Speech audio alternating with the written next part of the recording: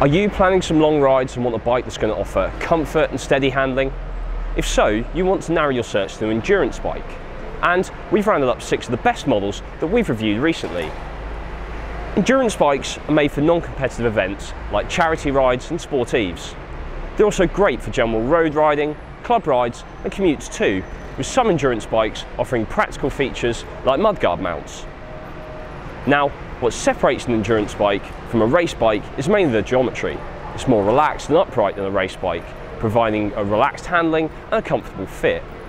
They're the perfect bikes if you're not racing.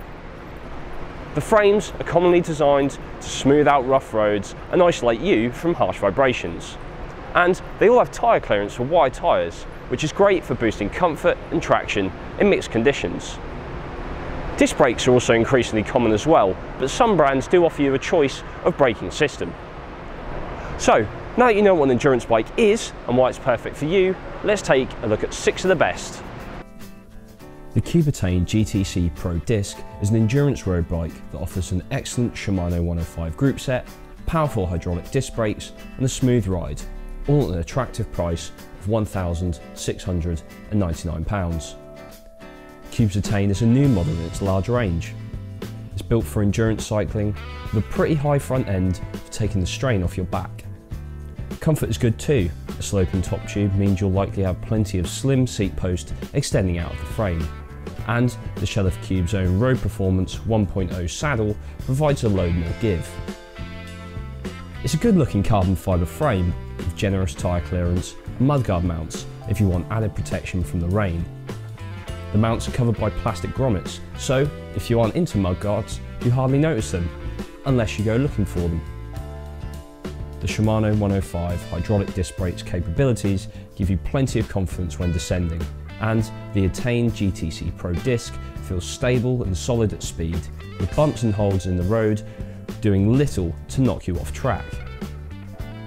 So, the Cube is a smooth riding endurance bike that's stable and well capable of handling at speed, with very good carbon fibre frame, Shimano 105 group set, hydraulic disc brakes. All in all, it offers really good value for the money. The Paralane is a brand new bike from German brand Focus and ticks all the boxes for an endurance bike. Here's a bike that offers a fast and comfortable ride with a healthy dose of practicality and versatility. A smartly designed frame and fork is crammed with smart details that we really appreciate in an endurance bike. There's space for up to 35mm tyres, really opening up your riding options to include some light gravel and dirt road action. There are mudguard mounts for commuting and winter training rides too. And comfort is of the highest order, thanks to a clever seat post with a cutout that increases the amount of flex, letting the saddle move under you on rough roads. It really works too. As for the geometry, that's focused around a laid-back ride with a higher front end and a longer wheelbase. And with 7 sizes to choose from, there's a bike to fit just about everyone. Now, the best thing about the Paralane is how easy it is to ride, with none of the twitchiness that can sometimes make race bikes feel an intense experience. That makes the performance it offers very accessible, regardless of your level of experience or fitness, which is great. The Paralane is available in a wide range of builds, and alongside the carbon frame is an aluminium version if you're into that. And that aluminium version is the one we're featuring here. With a Shimano Tiago group set, this bike costs £1,599. And yes, it does come with those mudguards as standard, which is pretty rare, and we applaud Focus for that attention to detail. Not all endurance bikes are built to the same recipe, and this Boardman is a case in point. It might have endurance in the name, but has quite an aggressive geometry for an endurance bike. That's great if you prefer your long rides with a large dose of speed, and if you do, then this might be the bike for you.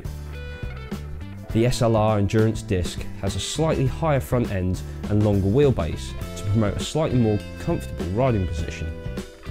The frame has been tuned to provide more comfort as well, with slim seat stays designed to provide some give and remove the worst road buzz.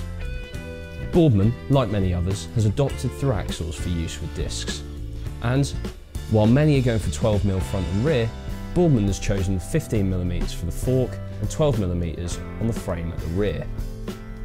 Throw in a Shimano Ultegra group set with hydraulic disc brakes and FSA chain set, and the Boardman offers a pretty decent build for the money.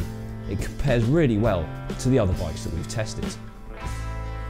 The Defy is Giant's go-to endurance bike, and it comes in a wide range of builds and price points, but each is based around a design focusing on providing comfort and control for longer rides. This reasonably priced model offers a smooth ride thanks to a carbon frame and the assurance of hydraulic disc brakes. With the Defy, you have to want disc brakes because there's no rim brake option. That was ditched by Giant back in 2015. This model uses the now standard through axles and flat mount discs for secure wheel retention. Away from the disc brakes, the frame is designed to provide maximum comfort. A key feature is the D-shaped seat post that is intended to allow the saddle to deflect and absorb road vibrations. The Defy is at its best when getting in the big miles on less than perfect roads, and with the ability to take mudguards and wider tyres, it'll happily do that all year round. The model we tested, with a carbon frame, Shimano Tiago group set and hydraulic disc brakes, offers impressive value for money at £1,549. We know what some of you are probably thinking. Who are Simplon? Well, they're a long-established Austrian brand that is now aiming to appeal to UK cyclists. And if the Gran Fondo disc is anything to go by, there are some good reasons to sit up and take notice. If you're into doing big miles, then the Simplon's Pavo Gran Fondo disc is a machine that you might want to take a good look at, especially if you want to cover those miles at near race pace. The Simplon devours climbs, descents and those long, tedious straights with what feels like the minimum of effort from the rider. There are lots of nice details on the bike too. We like the generous tyre clearance and tube shapes designed to remove road buzz. And 7.4 kilograms for this Ultegra spec model is a very light weight, which certainly helps on the climbs, an area where the Simplon shines. And to prove it, our very own Dave used it to tackle the mighty Stelvio. We also like that Simplon is available in a choice of builds, and you can customise the exact build you want through their website, adding good value for money, £4,699, and commendable performance. And there's a lot to like about this bike. Another bike with Gran Fondo in its name. However, this time it's from a British brand with a very good reputation for smartly designed and well-priced bikes. With Ribble's Gran Fondo disc, you get a carbon fibre frame with endurance-focused geometry and disc brakes, providing a good setup for knocking out long-distance rides in comfort. The first thing you notice about the way the Gran Fondo rides is its neutrality. It's an easy bike to live with, thanks to its long wheelbase and slack head angle.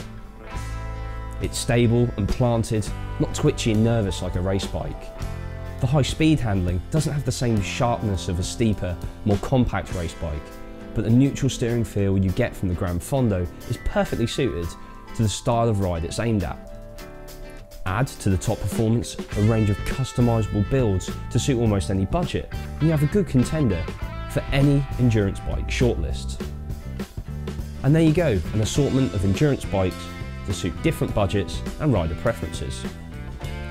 We hope this video has been useful, and if you have any questions about choosing an endurance bike, do stick them in the comment section below. If you like this video, then also give it a thumbs up to help out the channel, and subscribe if you haven't already. Thanks for watching. I'll see you next week with another 6 of the best.